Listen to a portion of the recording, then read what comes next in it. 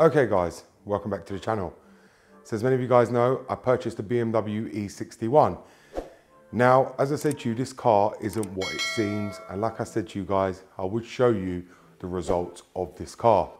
Now, when I actually show you the results of this BMW E61, you guys can make up your mind if you think it's worth what I actually paid for this car. And I'm going to be telling you how much I actually paid for this car later on, probably in this video. But I want you guys to actually see how much is actually wrong with it. And obviously I've got a lot to actually correct. Bearing in mind, obviously I got the car with no history, not even had the oil changed, just, being driven by the normal owner who owns these cars. Obviously a lot of people have the money to just buy them and then just basically neglect them and then just pass them on like many people do with a lot of expensive cars. So there is a lot I've got to get on with to make this car drivable and obviously reliable enough for me. But as I said to you, when I did go there was a lot of fault codes in the car. I didn't bother to clear them because it was useless to clear them because the car didn't have a check engine light or anything like that anyway. So clearing them wasn't going to make any difference. So I thought I'd leave them there so I can shoot the video when I actually bring it back to show you guys everything that's actually wrong with this BMW E61. So let's get onto it. So here we are guys with the Launch Creator Elite for BMW. Now you guys already know I'm a big fan of this scan tool. You guys know I've done many videos regarding this scan tool. And as you can see here, I choose to use this. This is what I took with me when I went to purchase this car because I'm not going to carry a big laptop and try and look like something I'm not and try and intimidate the guy.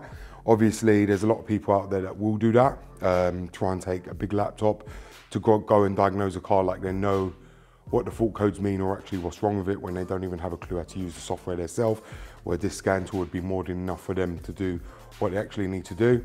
If you do want to pick one of these up, I will link it in my description below. I believe they're around £100 to go and purchase, and they've been one of the best scan tools I've ever had. Like I say, think of it as having a launch program. If you've got a launch scanner or a TOPDON with the BMW application just on it, it's only got the BMW one for Mini, Rolls-Royce, everything to do BMW related. And you can do everything you need to do like you'd find on the more expensive launch scanners that can do all cars on this one application here. But bear in mind, this is only for BMW, Mini and Rolls-Royce. But like I said, this is what I prefer to use.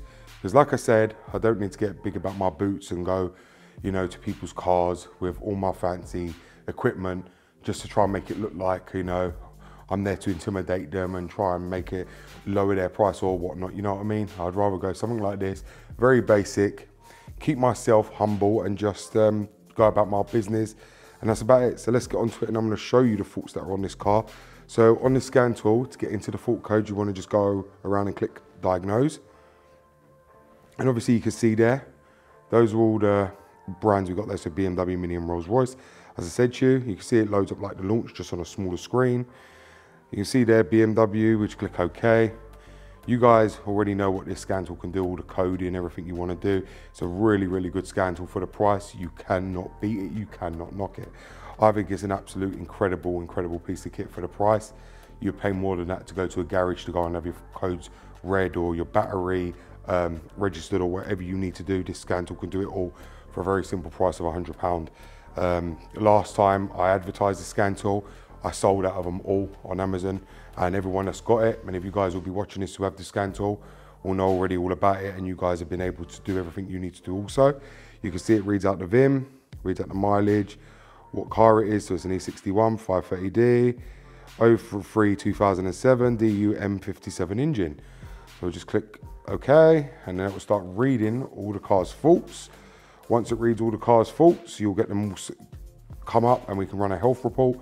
And then we can see all the fault codes this car actually has. Like I said, they are still on there. There is quite a few on here that we need to show you so you guys get a drift of what's actually wrong with this car. Because like I said, there is a lot wrong. And obviously, I've got to try and eliminate most of the problems on here. And we're going to go through them one by one and try and eliminate it. As you can see, it just runs a scan on all the ECUs inside the car. It will scan even ones that you think you don't have. So a lot of people do get a bit spooked by this, thinking they've got something that they didn't think they had. No, it just runs everything in case you do have it anyway. That's the way it does it. So if it's been retrofitted, it will find it. Maybe it hasn't been coded in, maybe the VO hasn't been coded in, maybe someone's powered it, or maybe it's already inside the car.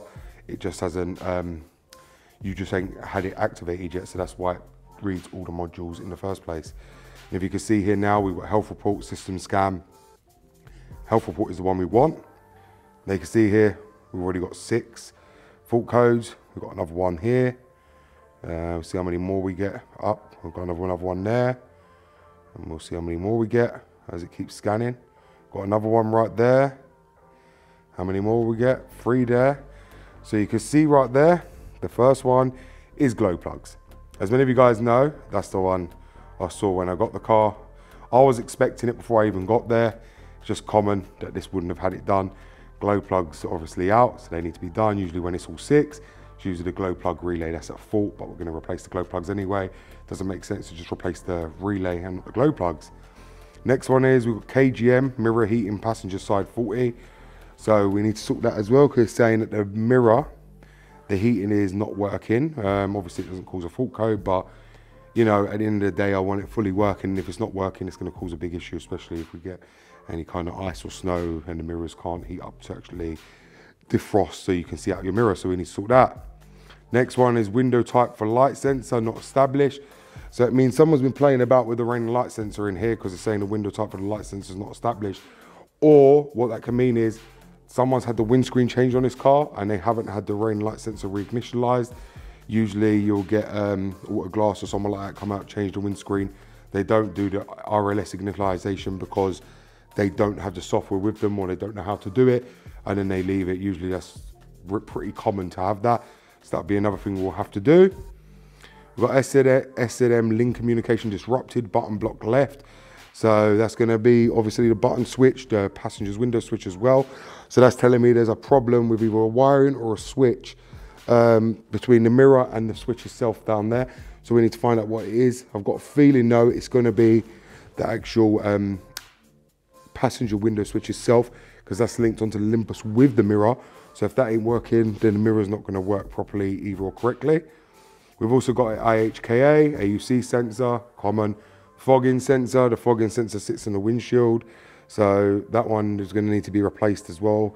Probably another code. We've got another one here. Receiver integrated automatic heat and air conditioning system transmitter. So the solar sensor, if you guys don't know where that's located right on top of your dashboard. If you think it's a speaker, many people seem to think it's a speaker sitting on top of the dash. That's not your speaker whatsoever, that's a solar sensor. Many people ain't aware of that. That is what detects with the heat and when to turn on the right aircon at the right levels. For instance, if it's hot outside, you will notice that when you put your key in, you probably got your aircon off. A lot of people always ask me this, how to turn it off fully. You can't. That solar sensor picks up if it's too hot outside and will automatically turn your AC on. It picks up as well if it's too cold and will put your heat on as well. That's what the solar sensor's for. It detects the sun and all the, obviously, temperatures as well around you to know what heat to set the climate control to for you when you get inside the car and when you first put the key in the ignition. That's what it's used for. And if you can see here, it doesn't seem like we've got many other codes here. Those are all the codes we got, but they are like kind of iffy, sporadic codes now. There is a lot of people that wouldn't bother to sort these purely because obviously it's not causing a fault. You wouldn't even know they're there unless you scanned them. If you took it to BMW, they'd probably tell you, leave them.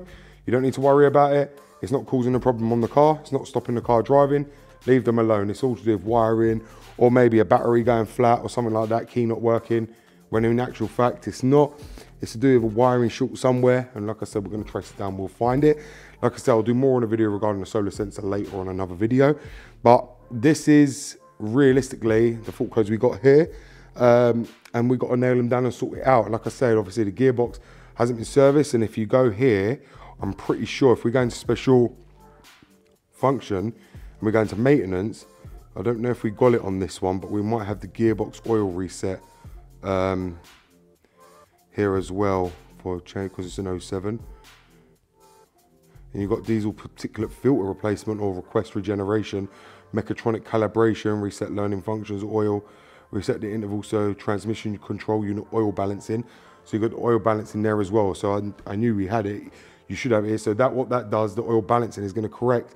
That will actually tell you if the oil level is actually correct on these gearboxes, because it's crucial. I did tell many of you this many times, even on the old ZF 6HP19s, on their old 530D, 535D, you won't have this option.